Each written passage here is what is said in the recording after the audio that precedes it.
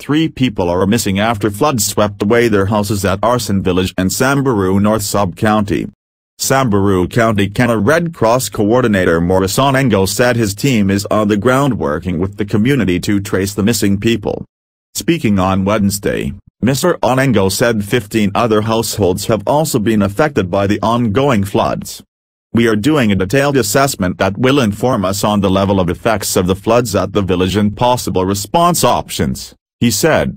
Residents living on the lower areas have been called upon to be extra vigilant and move to other raised places in order to avoid loss of lives and property.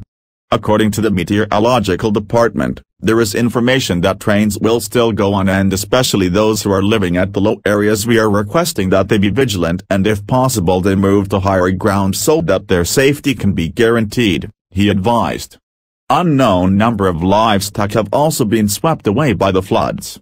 Recently, Samburu North residents had called upon county government to lobby for funds from national government to invest in construction of water dams along River Baragoy and Samburu North to harvest rainwater.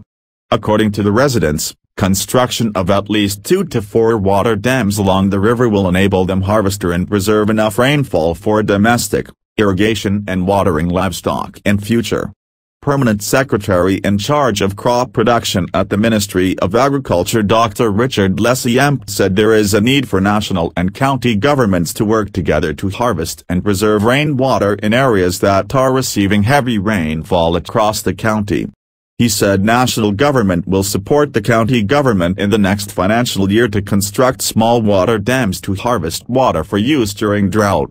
We have made plans of ensuring that we have built small water dams in every village so that residents can save the rainwater and preserve the commodity for use during drought season, he said.